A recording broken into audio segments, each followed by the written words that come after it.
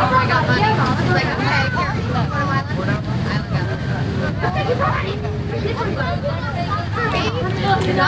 Waiting for the guy to get out of my shot. Some people.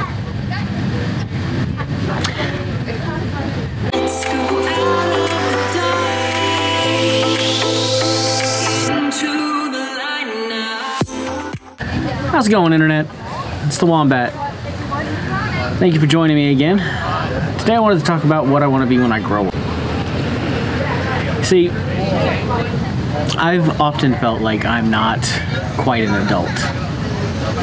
I feel like a kid playing at being grown up at times.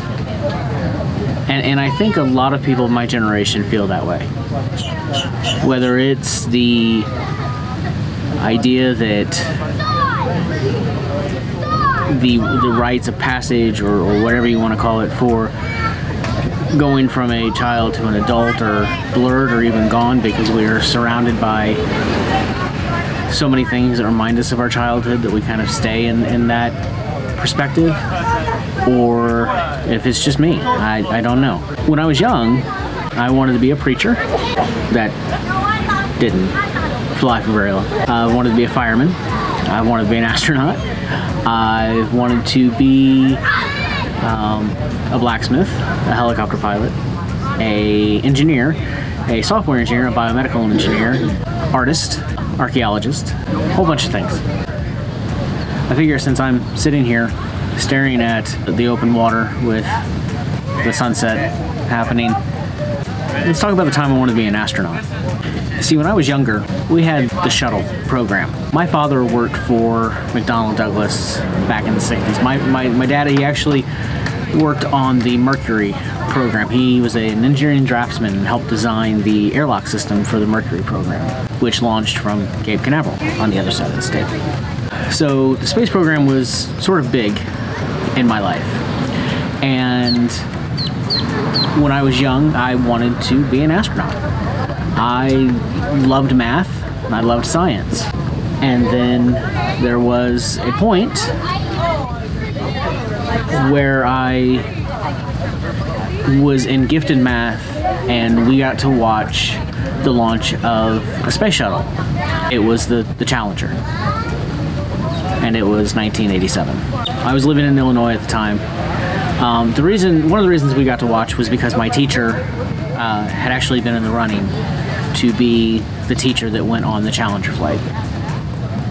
And she knew Krista McCullough. I was in advanced science and math, so part of our reward was we got to watch the Challenger launch. Some of you watching may have only seen it on YouTube or hear about it on the news or may not even know what happened. But early that morning, the Challenger launched from Cape Canaveral and exploded after launch. I'm not sure how to explain. Is they doing a drum circle, really? What? Are they doing a drum circle? Or they're playing drums, really? What's that banging sound? Kids are banging on the sign. We were watching on a little TV when the Challenger just caught fire and turned into a ball of flame. It was the most awe-inspiring thing a 10-year-old me had ever seen in my life. It left me speechless.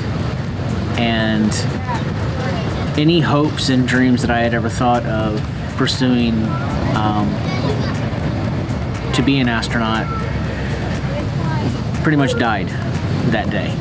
My mother would not even entertain the idea because she was not going to have her son blow up. Mom was a little overreactive like that. But I'm still in absolute awe every time I see a space launch. Dad always wanted to see a shuttle launch, and events conspired to where that never happened. You know, my dad did a really good job of explaining to me when I was younger what difficulties they experienced when trying to launch spacecraft. Imagine, right? So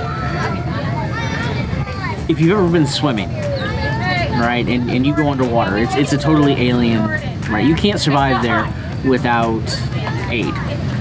Space is even more hostile than that. And the sheer engineering that had to go into getting these guys not only up into space but back is mind-boggling, especially with the technology that they have. I am astounded by what science can do and the human mind can do. For the most part, we can be a blundering, idiotic, violent, angry species. But on the other hand, we're intelligent, awe-inspiring, innovative, and daring in so many different ways.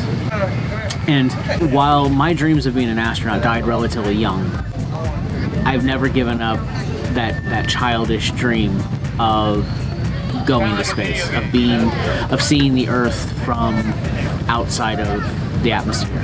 One day I hope I'll get there.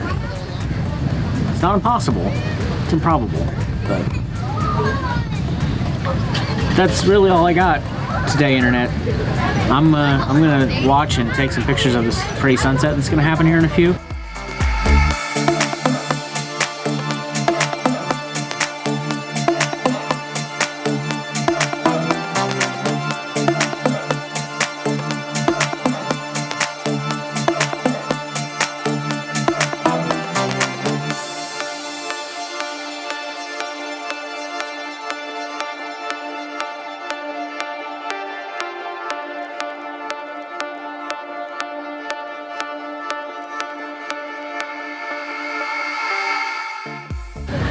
So that's all I got.